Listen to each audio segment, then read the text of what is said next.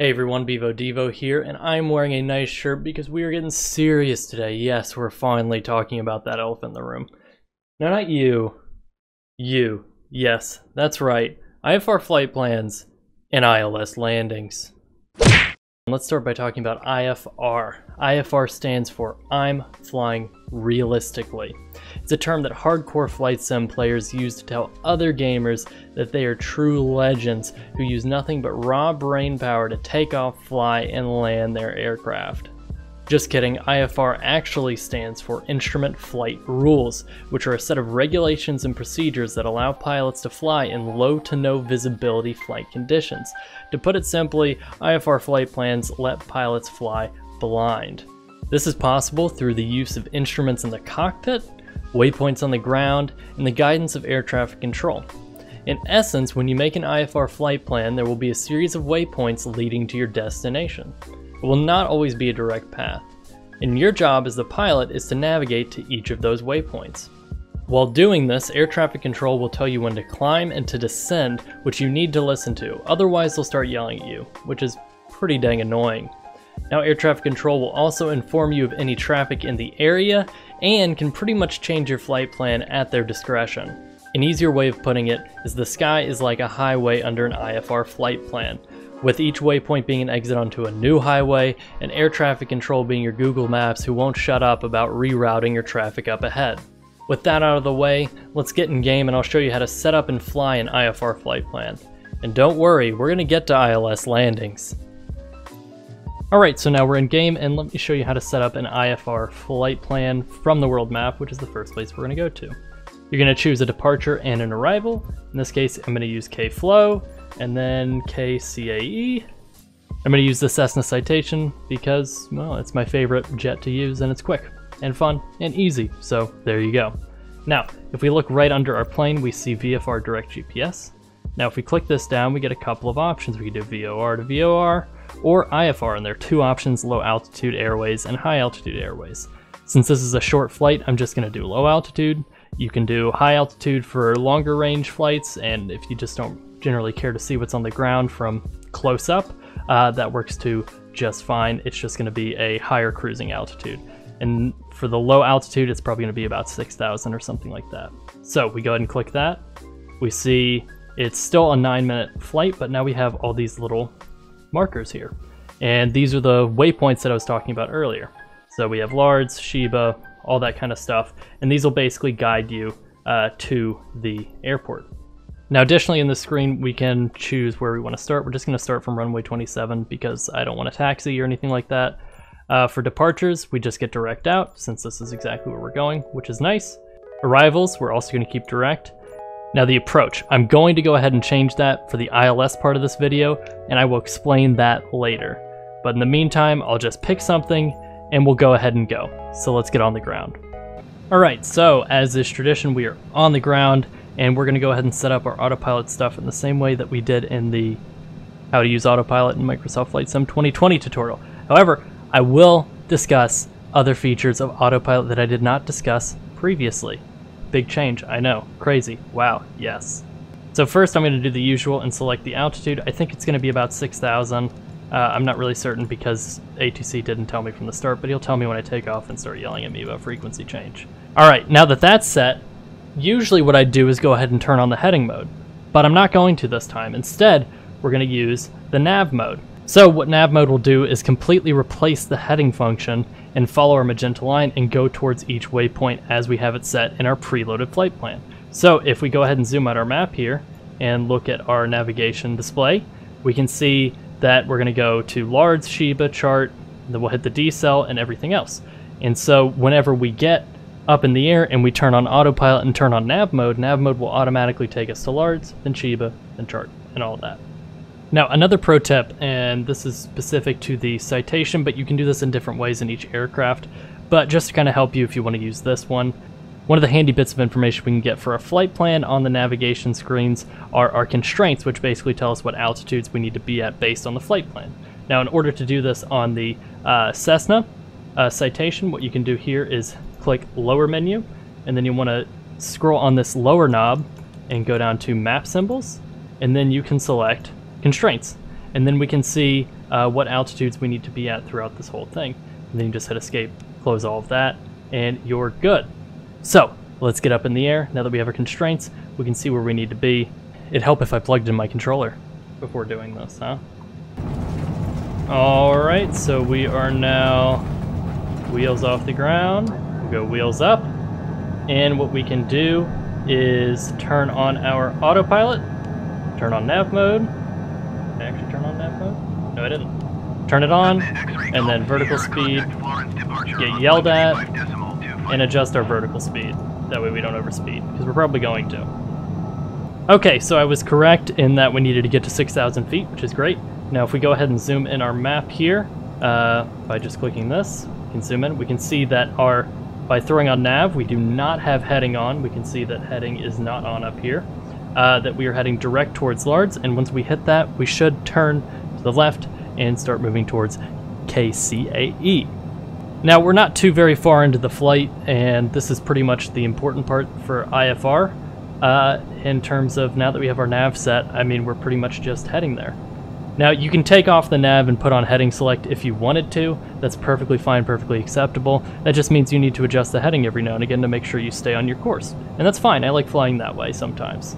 But for the purpose of this, I threw on nav mode just so I could say, hey, here's what nav mode does, and not have to worry about it. Now you may not have heard because I always yell at ATC when they yell at me, but whenever I did take off and I contacted Florence Departure, which was the airport I left, I said that I was at 1,500 feet climbing to 6,000. Because I didn't taxi out and request clearance for takeoff or, approval of my flight plan, they didn't tell me where I needed to climb to, so that was a good way for me to find out. So if you start on the runway, that's generally how. You just wait for you to tell yourself what altitude you're climbing to.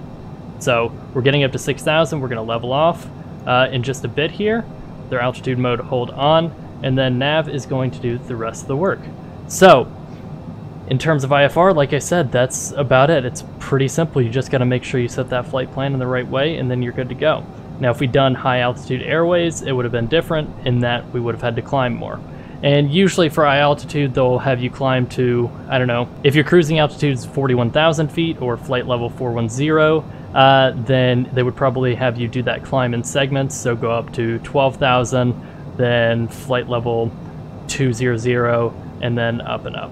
So now that we're leveled out at about 6,000 feet, we can go ahead and look at our nav map here. We can see we've gone through Lards already and Sheba, and we are headed towards Chart. Now the constraints for the climb on this are a little different than where we're at, and that's perfectly okay. We may have climbed a little early, but it's a short flight. It's not going to take very long, so it's no big deal as long as you get to where you're going. And I just noticed my flaps have been up this entire time. That is an amateur move, but I always forget they're down when we take off. Who can relate, am I right? And of course, as soon as I take off the flaps, we fly into overspeed. Anyhoozle, back to the point of what I'm saying here. Now, as you can see, that's pretty much the bulk of what you need to do for IFR stuff. So we're going to go ahead and go back, and I'm going to explain a little bit about ILS in terms of setting it up in your flight plan, and we'll get right back to where we are here and prepare for our descent. ILS. I haven't heard that name in years. ILS stands for Idiotic Landings That Are Stupid. And it's basically a system that a bunch of nerds came up with to keep people from landing at their airports. Just kidding. Man, am I getting better at these jokes. ILS actually stands for Instrument Landing System, which uses the mystical power of not one, but two radio beams to help you line your aircraft up with the runway in order to land. Now, ILS landings are done in combination with IFR flight plans in order to allow pilots to land in low to no visibility flight conditions, aka landing blind, and they do it using these horrifying approach plates. That's horrifying, is what that is. Now, I'm gonna explain ILS landings, but I'm not gonna do it here. I think it's gonna be easier to do it in the air.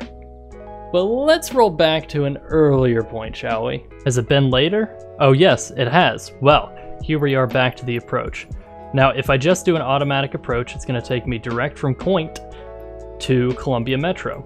So the general idea, if it didn't put me on an ILS approach or I didn't set an ILS approach ahead of the time, is usually what I've done is just taken a VFR for the rest of the way, which I mean you can do, but it's kind of weird. So what we want to go ahead and do is set an approach. If we chose ILS 11, it would take us to the other side of the airport. And as you can see, it adds this magenta line, which is going to be our approach into KCAE. Now, I don't care to do that. I'd rather have a more direct approach, so I'm going to do ILS 29. Now, we can't see yet, but there are little markers that will guide us in from there. Once we get close to the airport, we'll get those. And then when we do this, we don't have to request a vector from ATC to get to our next waypoint when we're on an approach. Because if they assign us an approach, well, they're going to assign us the one we already have. Now you can change the approach and add the approach inside your aircraft, but I'm not going to go over that today. I'm just going to show you how to do it from here, and that way you're set up and you can just fly and not have to worry too much about setting that up right as you're on your descent and things are starting to get a little hectic. So let's get back to where we left off on the IFR bit and get into our landing. Okay, so I've had to do this like 4 times because of game crashes and recording issues. But now we're actually going to do a real ILS landing descent, and I'm going to explain it easy and not be overwhelmed and pissed off. Let's go. As you can see, our vertical horizon has changed. We now have the ILS indicators, which will let us know if we're lined up. We'll go ahead and pull up the air traffic control, and I have to tune to Jacksonville so they can yell at me some more. And that way you can see. Cessna Alpha Sierra X-Ray Golf Sierra 6,000 feet. Cessna Alpha Sierra X-Ray Golf Sierra Jacksonville Center continue to coin as planned. Okay, we just got there.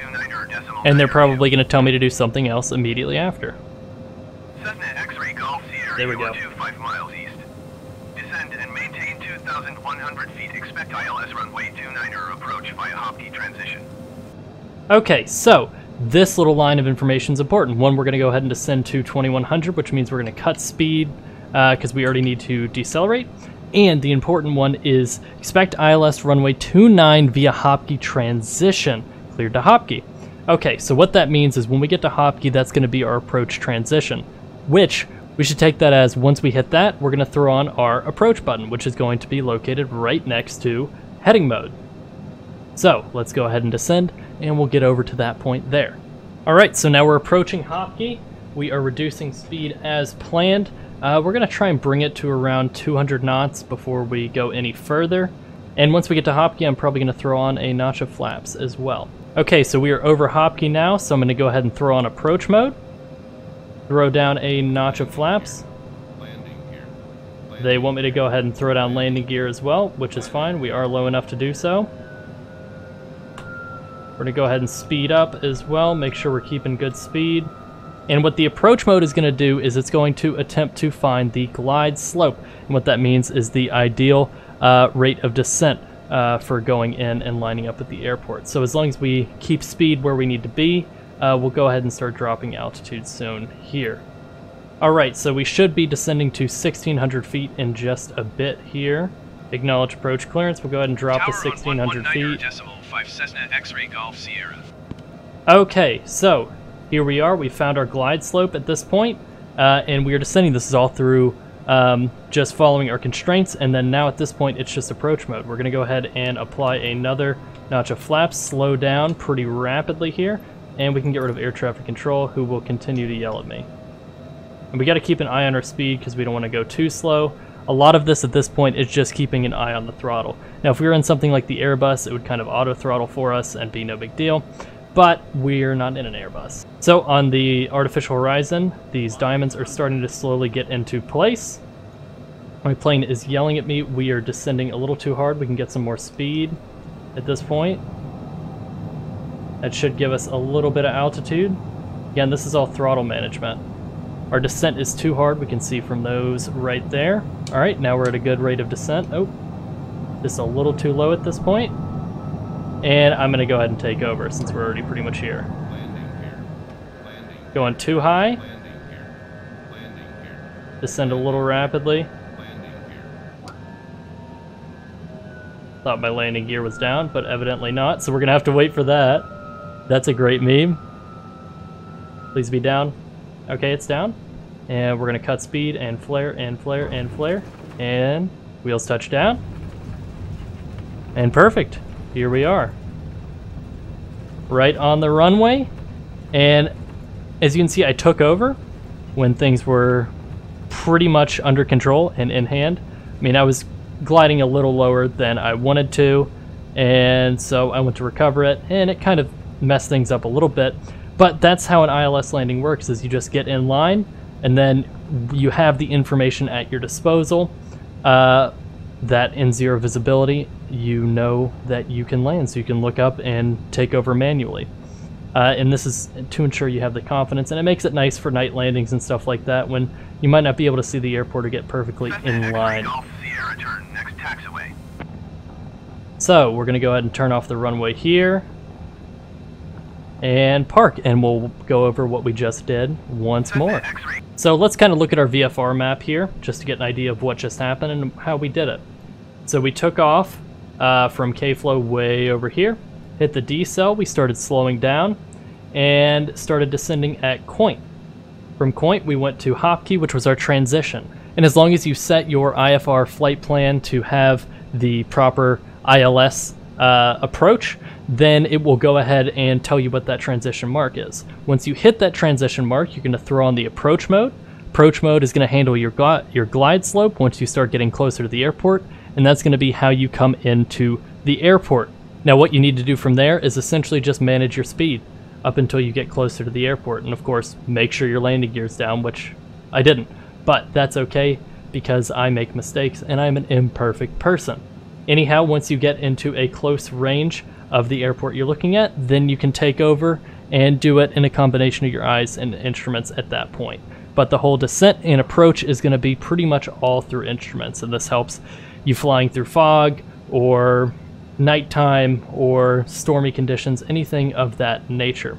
Now, there is additional information that is important to know, which you can reference on the charts, but for starting out for ILS landings, this is a great first step and just a good place to build off of. Of course, in real life, it takes a lot of time for people to learn this stuff. You have to get certified and go to classes, but you're coming to me, so this is what I have to offer you, and I hope it works out. Well, there you have it, gamer girls and gamer boys. I conquered that which I feared most, ILS landings. And we talked about IFR, which is, I guess, kind of neat. Now, if you enjoyed this video or found it helpful in any way, feel free to let me know by liking and subscribing. And if there's anything else you'd like to see or for me to cover, let me know down in the comments. Now, if you want to see me cross the United States in the slowest way possible in Microsoft Flight Sim, feel free to stop by my Twitch at twitch.tv/BevoDevo. Anyways, thanks for watching.